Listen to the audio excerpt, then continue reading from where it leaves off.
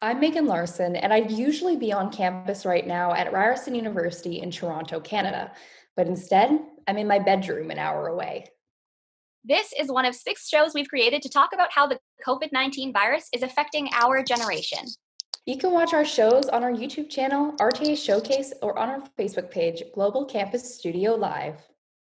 Like Megan and Caitlin, Alana and I are at home because of the virus shutdown. Yeah, but things are quite different in Taiwan, where everything's open and we have been going to school the whole semester. But more about that later. Here in Toronto, there are lots of rules that we've been living under for the past month. For example, we're not allowed to be in any group with more than 5 people.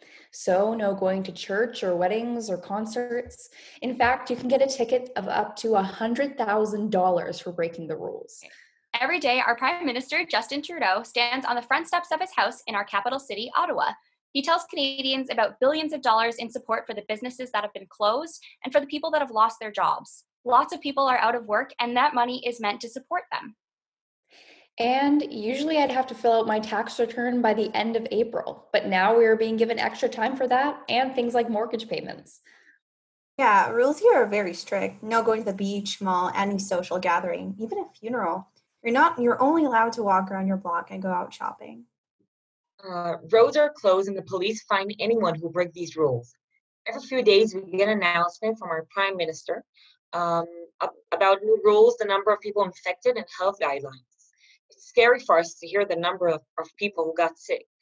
But Ian and Simon, you said that everything is open in Taichung, the city where you live. Like for and students go back to school and the adults go back to work, but there are some of rejection to follow. Just like students need to wear a mask to enter the classroom, and everything is getting better.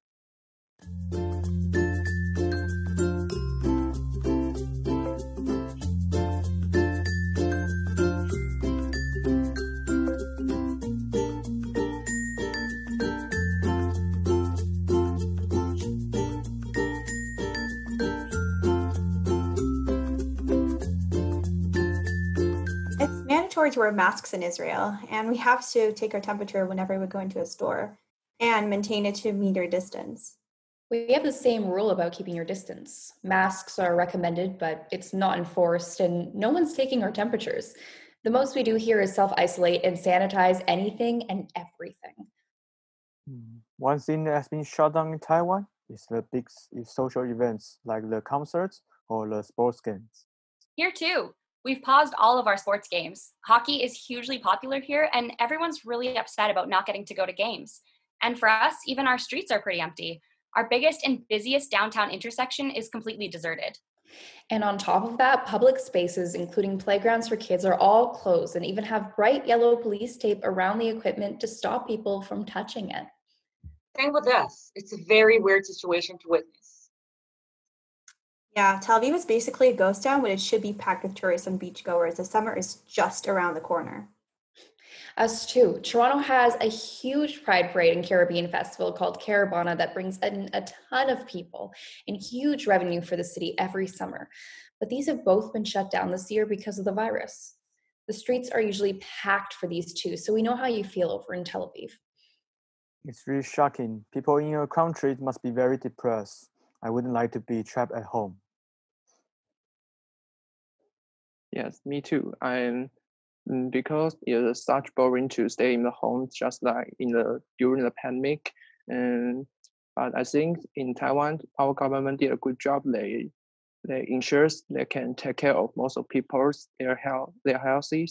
And for me, I hope the pandemic will end soon in the future, so everything is back like before. I mentioned our Prime Minister earlier, Justin Trudeau. He and lots of other politicians have daily news conferences to reassure Canadians. We have lots of doctors talking about precautions and preventing the spread of COVID-19.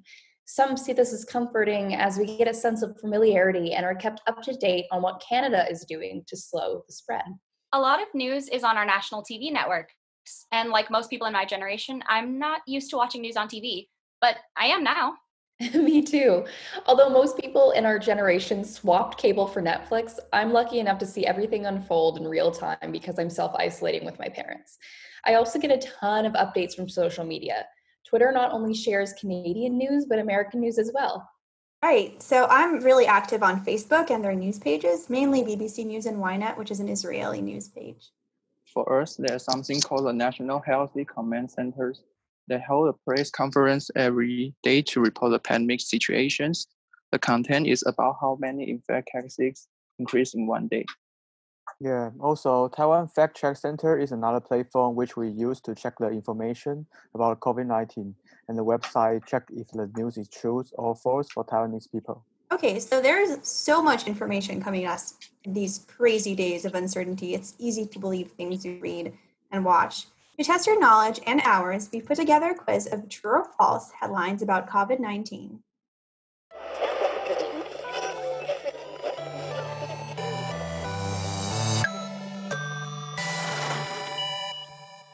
Oh my gosh, I love the intro.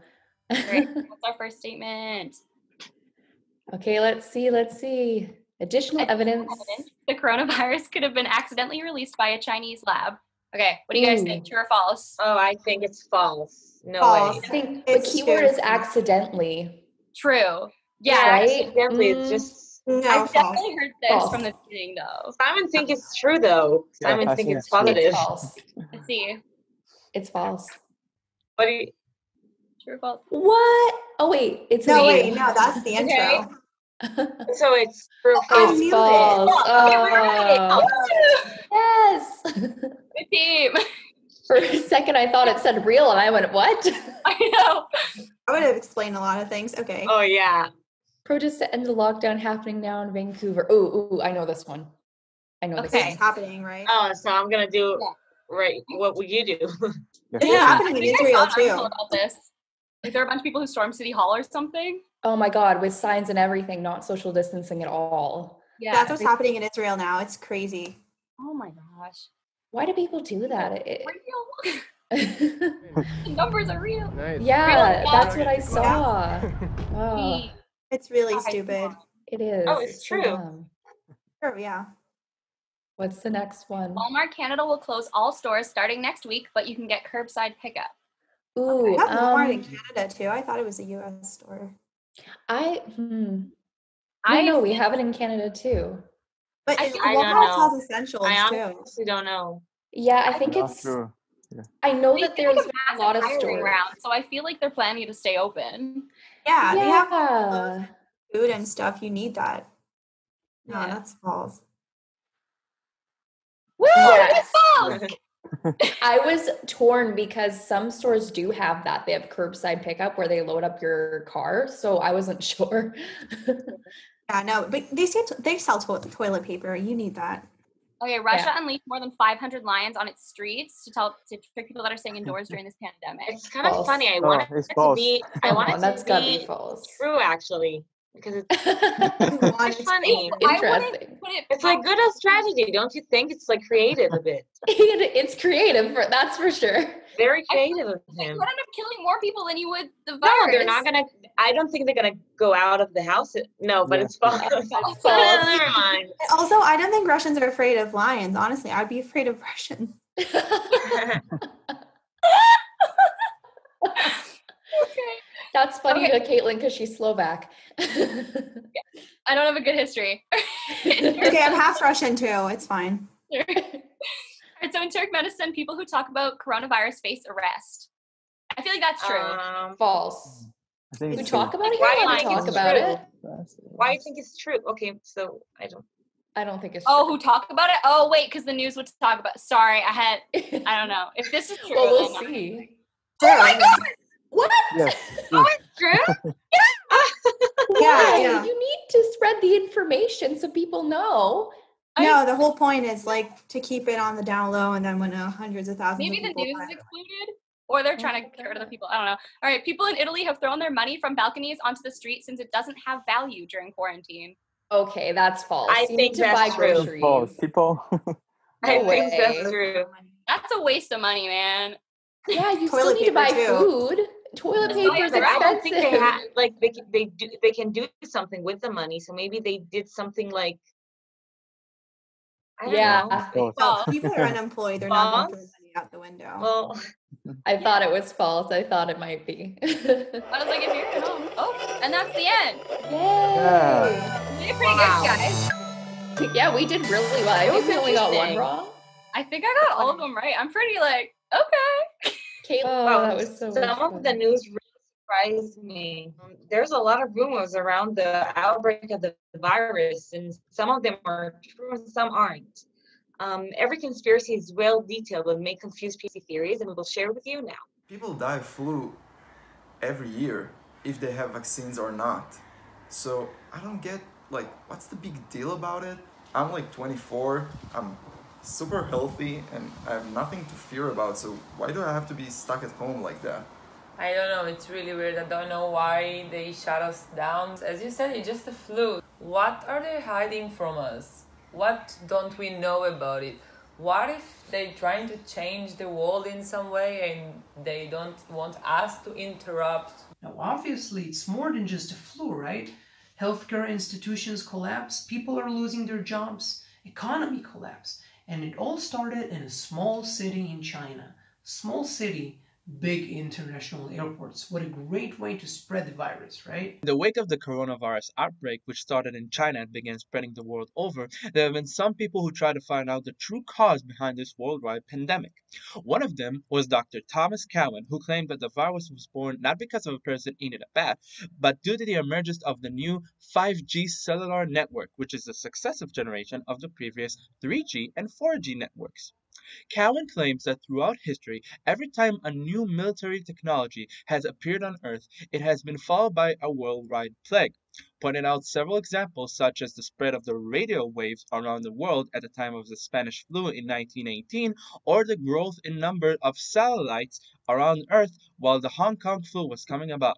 The world is getting way too crowded, and the medicine is getting better as well. So basically, people don't die as much as they used to. I think the world leaders came up with this solution, the coronavirus, to cut the edges so there will be enough room in the world for everybody. It is fun. It is fun to read about it, get a little paranoid, get excited about it.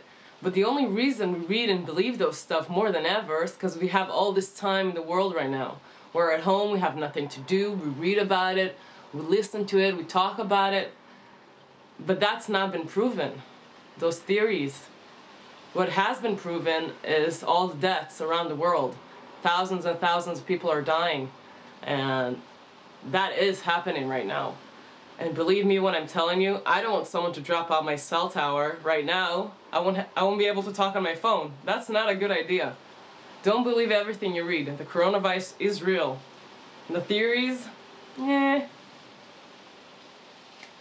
see in the future. Coronavirus! Coronavirus! I'm telling you, shit is real! Shit is getting real! I wouldn't call it a conspiracy, but what was circulating in Canada at the very beginning was that COVID was just another flu that people our age can't get. We've come to learn that's completely not true. And as we learn more and more about the virus every day, we know what it truly is. But social media isn't just about real and fake news. Yeah, another use of social media and YouTube and some Taiwanese designer create a crowdfunding campaign that result in a full-page ad in the New York Times for Taiwan to raise money for COVID-19. And it raised nearly $7,000, and the money is used for medical equipment or resources. So that's one way social media is being used for good here in Taiwan. How is it for everyone else? Well, for us, nurses are trying to raise awareness about COVID-19 and urging people to stay home. They've taken to social media with that message through platforms like Instagram and TikTok. Others, including celebrities, are simply establishing fundraisers through YouTube to try to raise funds for food banks and relief funds for the unemployed. Lady Gaga just had a really cool worldwide fundraiser happen on the weekend on the 18th. It was so cool. It was so cool. Okay, so you're watching The New Normal, one of 6 shows produced by university students from around the world. This episode comes to you from here in Tel Aviv, Israel, and from our fellow friends in Toronto, Canada, and Taichung, Taiwan. You can watch our shows on our YouTube channel or on our Facebook page. And we've been talking about how COVID-19 is affecting our lives. Yeah, before we move on, I just want to mention something that is very important to me, and I know for a lot of people around the world. There's been a very positive effect on the environment because there are so many factories that have shut down, and there are far fewer cars on the road. So it's kind of happy news around all the bad news. Yeah, we've noticed a lot of smog clearing in the air and wildlife starting to come back, which I think is pretty great. Another huge change in all of our lives has been education. In Canada, all schools are closed down for the rest of the semester. All of us have been attending classes online, and it's exam time now at Canadian universities. So here's a look at what the experience has been like from our classmate in Toronto, Rachel Lee. Hi, I'm Rachel, and this is how we're doing school in quarantine in Toronto. So this is how we're doing classes now since the quarantine started. This is my professor, Marion. Hi. These are my classmates. We're having a small meeting about a segment we're producing through Zoom. Some profs upload their lectures online for us to watch and just take notes however we want. We can access these on the school website. We also take our final exams through our class website, D2L, right there in quizzes, but I don't have any exams, thank God, so it's empty. Ryerson has also implemented pass-fail options for classes for students who don't want this pandemic to affect their GPA. We also do our group projects through Google Docs. As you can see, 2 people are online right now, so that's how we collaborate. And that's how class is being done in Toronto. Okay, looks like things have changed a lot for you guys, Sophie and Ilan. Do you know when we will go back to your campus in Tel Aviv? We started our second semester only a month ago, and since then everything is online. And we don't really know when we will come back to a regular schedule. Yeah, I relate to that. I'm in my final year and was supposed to graduate in June. The graduation ceremony is a big deal with all of our families coming, and there's even a guy playing bagpipes. And now it's been postponed all the way until October. Luckily, we'll still get our certificates on time, but it's kind of a bummer that we have to wait for graduation. Yeah, I know we're lucky here that so many things have remained open. But as you can see in the picture, we still have some restrictions, like the people in the photo need to wear a mask on the street. Yeah, as you can see. Also, life is similar to the way it was before, unless I feel panic like most of people. I still have no idea when the pandemic will end, and it's stressful. But I feel positive. I had a chance to think about what is the most important things in my life, to cherish the moment with my family and friends, and I really appreciate all of the healthy care workers. Without their efforts, we couldn't go through this hard time. All of care workers are our heroes. Yeah, COVID-19 changed my daily life. I was living in the UK, studying for a master degree, but I had to come back to Taiwan because of COVID-19. I really don't know what will happen in the next few months.